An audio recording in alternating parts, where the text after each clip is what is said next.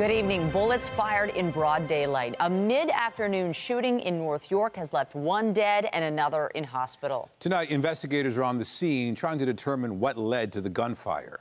CTV's Mike Walker is live at the scene with the very latest. Mike. Well, Nathan and Michelle, we just got an update from investigators just a couple of minutes ago, and this is now a double homicide. You can see the forensic investigators behind me processing the scene. There are several evidence markers in this parking lot in the middle of this complex. That's where the shooting happened. According to Toronto police, gunshots rang out just after 2 o'clock this afternoon. When officers arrived on scene, they found both victims suffering from gunshot wounds. Life-saving measures were performed, but one person was pronounced dead here at the scene. Another person was rushed to hospital where they later died from their injuries. We spoke with some witnesses who heard the gunshots that were fired here near Driftwood and Jane. Here's more from them. I didn't count the shots, but I think around like 5, 6, 7, something like this. And then what happened? People were running, screaming. I was terrified. I was really terrified. I didn't know how to react. I just wanted to go back home. That's it.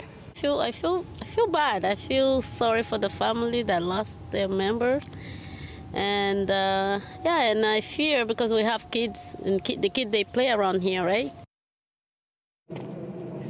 Now, again, we just got that update from police literally a couple of minutes ago, confirming that this is now a double homicide. Both victims are people in their 20s. Here's more from investigators.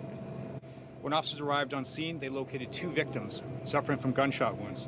Sadly, one of those victims was pronounced deceased at the scene, while the second victim was transported to hospital via an emergency run. That individual has now been pronounced deceased, making this a double homicide. Officers also located 2 firearms on scene. I cannot identify the victims until their next of kin have been notified, but I can tell you that both victims were in their 20s. Now, investigators add that the gunshots the shooting was a result of an altercation between these groups of people. They didn't elaborate on exactly what happened. There is also no description of suspects. At this point, police are canvassing the area. They are appealing for witnesses and anyone with dash cam video to come forward. Reporting live, I'm Mike Walker. Back to you. Thank you, Mike.